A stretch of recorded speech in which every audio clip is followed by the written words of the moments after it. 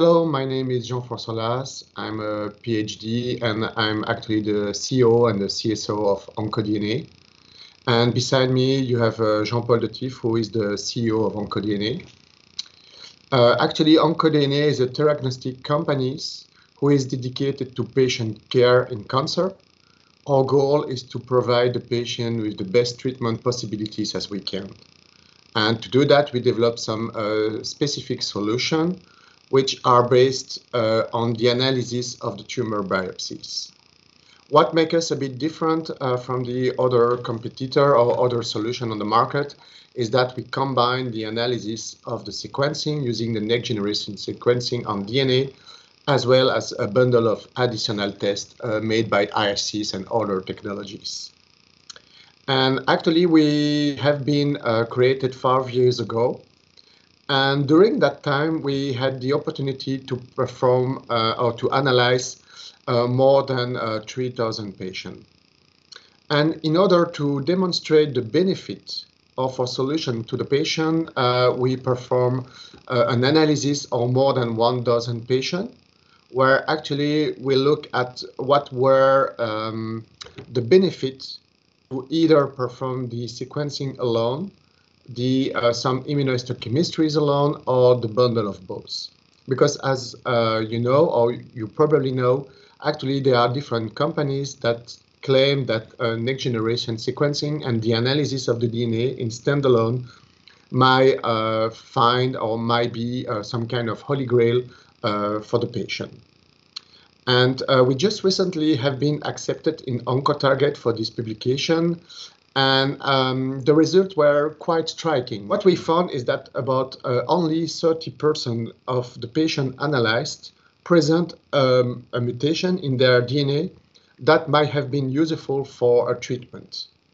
On the other way around, we had about 70% of the patient having an alteration led by the immunohistochemistries or the other tests that might have led to a treatment. And actually, when we gather both, we reach a treatment decision or a benefit for the patient close to 94%, which is really amazing and which really demonstrates the benefit of combining those both approaches in one analysis. Then, based on those results, actually, we ask in blind. So it was really based on a computer formula sent by another computer to the oncologist, whether this test was useful for the patient, did they follow our guidelines, not follow our guidelines, and what were the outcomes. And what we observe actually is that more than 60% of the oncologists actually follow our guidelines. About 35% of the oncologists didn't follow, but not because they didn't believe in the solution, but because actually the treatment we advised was not available or not affordable in some countries. And a very few percentage of the oncologists didn't follow our guidelines. And the reason was that they had other evidences, or what was written in the literature didn't convince them.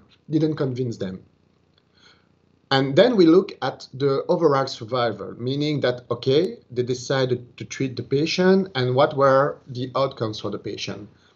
And actually what we observe is that 50% of the patient have an overall survival of about 6 months, which is in the range of what you can expect with heavily treated metastatic patient. But very interesting is that about 25% of the patient had an overall survival above 1 year, meaning that our tests were useful for those patients to live at least twice longer than what is usually observed based on the classical approach for heavily treated metastatic patients. So this is really interesting, and which really demonstrates at least a first proof of concept that how this combination and how those kind of solutions and our solution might be related to a benefit for the patient. So the next step will be, of course, to see, okay, can we increase these benefits? And also, can we design a new clinical trial in order to demonstrate that our solution have a clear benefit for the patients, and especially associated with the immunotherapies. Because immunotherapies, it's the new way to treat the patient. And what is observed in routine is that 40% of the patient don't answer the immunotherapy, but they have the marker which are supposed to give them a good prediction to answer immunotherapies. That's why we developed a new way to analyze those patients, and we, thanks to our personalized immunogram, which is a bundle of 5 biomarkers within our solutions, and we set up different clinical trials called the Archie project, where actually we will compare the prediction of our solution compared to the final results observed by the oncologist. And what is really important is that it will be a prospective clinical trial. So not a retrospective one anymore, but really a prospective one, where we will really compare the real life or what would have been the outcomes of the patient based on our prediction or not.